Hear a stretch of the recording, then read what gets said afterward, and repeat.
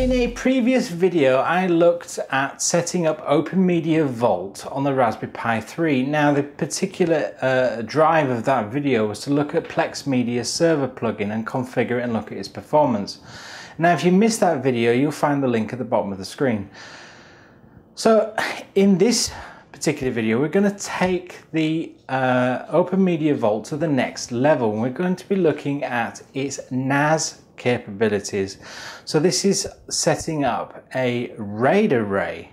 Now this is quite impressive for a Pi, and I was quite impressed on how it performs. Now I actually managed to set up a mirror and a RAID 5 using some USB pens. Now I also did some testing with hard drives and SSDs. Now I've done NAS videos before, and a lot of you guys are saying you've had difficulties getting USB hard drives to work. Now, one of the most important things to remember about the Pi is the USB doesn't give out more than 5 volts. So if you've got a spindle drive that you plug into the Pi, it's not going to work. It just ends up clicking. The way around that is to use a powered USB hub, and that gives it enough voltage to work.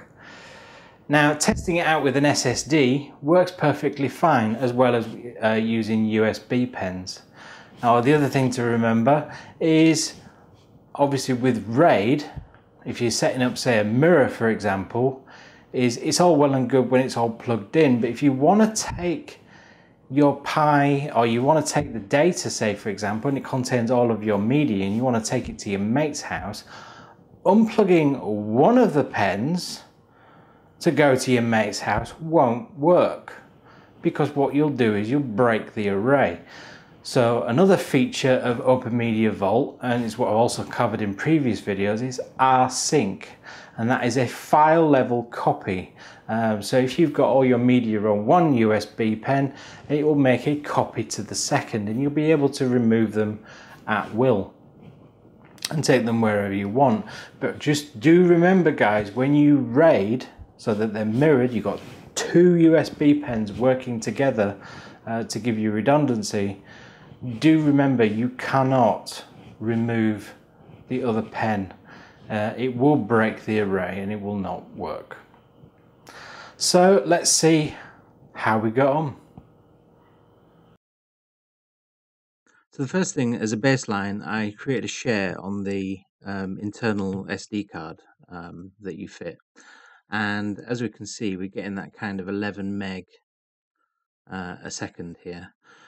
If we chuck it out to the mirror up on the top right of the screen, we're getting consistently the same data transfer. So using the USB set up as a mirror, we're also getting around the sort of 8, 9, 10 meg a second. But when we configure it as 3 USB pens and set up a parity, which is shown at the bottom right of the screen, then as you can see, it's only transferring about 2-3 meg a second. It's absolutely diabolical. So I think for the purposes of the Pi, you can use a mirror fine for media, but a parity is absolutely no good.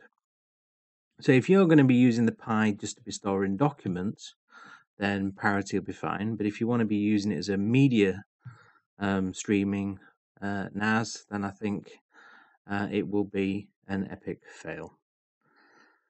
Okay, so I hope you enjoyed the video. If you liked it, give us a thumbs up, and thanks for listening.